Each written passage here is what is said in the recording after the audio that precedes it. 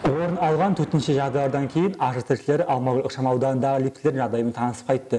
2 жасөспірім өлімінен кейін жүк лифтілер темір тормен қоршалған. Тұрғындар лифтілердің ішінде жиі қамалып қаламыз деп шағымданады. Біз қазір лифтілер үнемі істен шығатын Алмагуль ауданындағы көп қабатты үйлердің бірінде тұрмыз. Естеріңізге сала кетсек, өткен аптада осы лифті құлап, ішінде қалған 2 адам зардап шеккен болатын.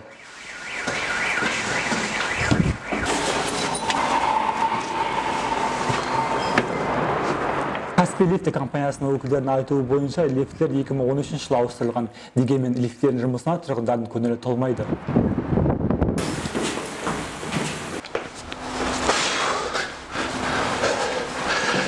Өкінішке орай ғылымдағы төтенше жағдайдан кейін лифт әлі іске қосылмаған. 16-шы қатарда тұратын тұрғындар үйлеріне сатымен баруға мәжбүр.